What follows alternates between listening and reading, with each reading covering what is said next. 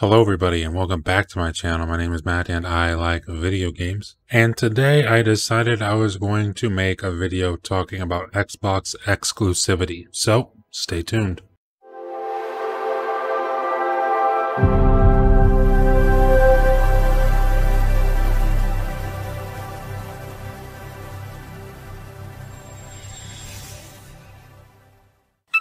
So last week, Microsoft dropped an absolute nuclear level announcement on the gaming industry, announcing that they have purchased ZeniMax Media for $7.5 billion, which is just an absolutely astronomical amount of cash. And if there were ever any doubts about Microsoft's commitment to the Xbox platform and ecosystem, I think this deal has erased any and all of those doubts. But this deal has brought about questions of Xbox exclusivity and whether or not these games will now be exclusive to the Xbox ecosystem. So I figured I'd make a quick little video and just go over my thoughts on what I've been reading and seeing over this past week. So let's get into it. First of all, I think one of the things I've seen most this past week is people who are saying, well, there's no way Microsoft locks those games to Xbox and PC because they need the money they'll get on the Sony platform. And my answer to this is that I don't think these people understand or even fully comprehend not only how much money that Microsoft has, but how much they don't need Sony to make money. And that's not me dissing Sony as a company. I mean, I'm just stating facts. That is a fact. They do not need Sony to make their money. Microsoft is a literal $1 trillion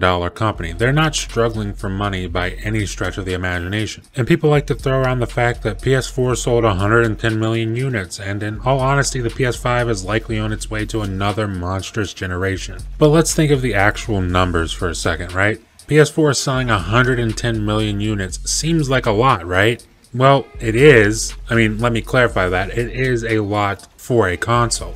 But console gaming makes up less than 30% of how games are actually consumed. I mean, the fact is that most gaming takes place on PC and mobile. And with game streaming now seeing a boost in popularity during this last year with the introduction of Google Stadia, I mean, that's a joke, but whatever. GeForce Now, Project xCloud, and the recently announced Amazon Luna, it looks like there's set to be yet another competitor on the playing field with consoles, PC, and mobile gaming. And nowadays, the gaming industry is over 3 billion gamers strong. So when you really do the math, is 110 million really a lot? You see, Xbox is focused on much more than console gaming, and they have been for years now. What Xbox is really focused on is a little bit of everything. They want people to buy the Series X, they want people to buy the Series S, but they don't mind if you get a gaming PC. And they sure as hell don't mind if you're a mobile gamer now that xCloud is out in the wild. I mean, Microsoft isn't focused on 110 million PlayStation users. They're worried about the other 2.5 billion gamers.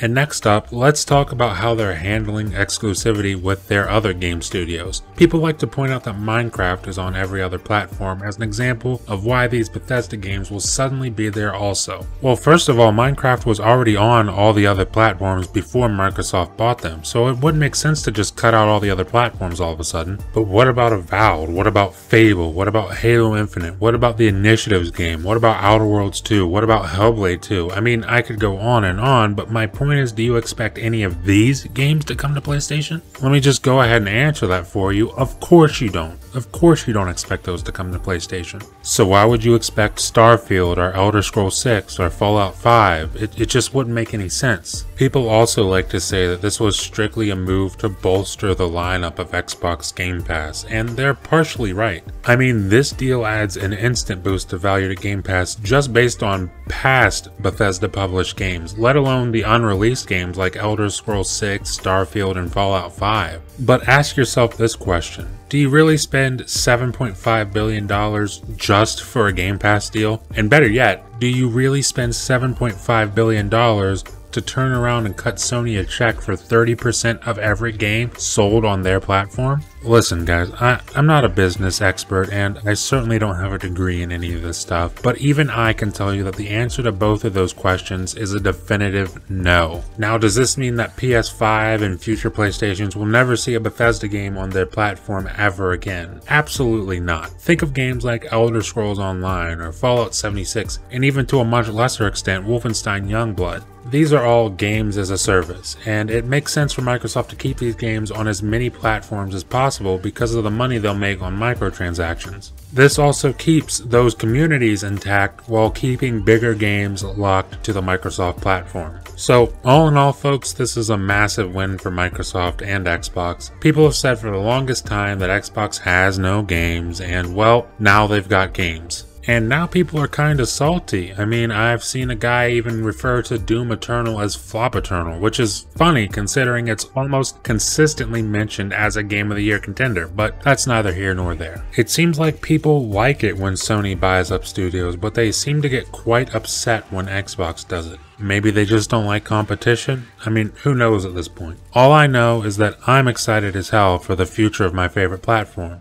And to end the video, I wanted to do something a little different. I wanted to ask who out there was able to secure an Xbox Series X or S pre-order. I got lucky and got mine through Microsoft Store after about 15 minutes of buffering and panic attacks at the checkout page. And honestly, I keep checking on my pre-order every day just to make sure it's actually still there, because for some reason I'm like terrified that it's just going to disappear. And I mean, so far so good. It looks like I'm getting a Series X on day one, so fingers crossed. But let me hear what you guys have to say. Do you have any funny pre-order stories? Leave a comment below and let me know how you got on. Leave a like if you liked the video, and please subscribe if you'd be so kind. Thank you for watching, and I'll see you in the next video.